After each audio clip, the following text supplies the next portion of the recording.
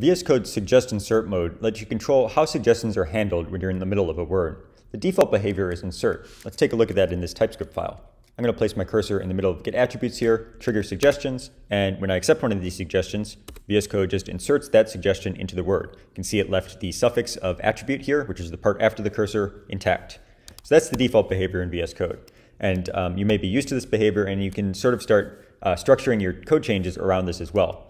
Let's actually go and change that though using the suggest insert mode setting. So here I've just searched insert mode in the settings, and I'm going to change the setting here to replace instead.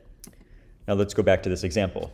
Now when I trigger suggestions, I get the same suggestion list, but if I accept one of them, VS Code actually replaces the entire word. So what happens here is that when we trigger suggestions, VS Code sees that, oh, you're inside of this word. So when you accept it, we're in this replace mode. So let's replace the entire word that you're currently in. And this works anywhere within these suggestions here. So even if I go to the start, if I accept this suggestion here, you can see it replaced the entire word. So that is the insert mode, which is the default. And now this is demonstrating the replace mode.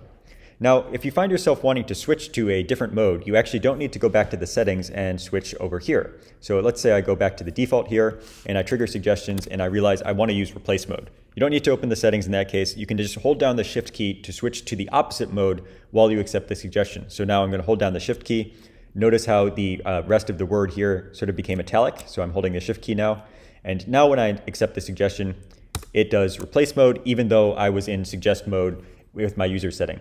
The opposite also happens if I'm in replace mode, hold down the shift key, it goes into insert mode instead. The suggest insert mode setting lets you really configure suggestions to behave however you're most comfortable with, and you can always toggle between the two just by holding down the shift key. VS Code supports this setting for all of its built-in languages, JavaScript, TypeScript, HTML, CSS, JSON, and many extensions are also adopting this setting as well.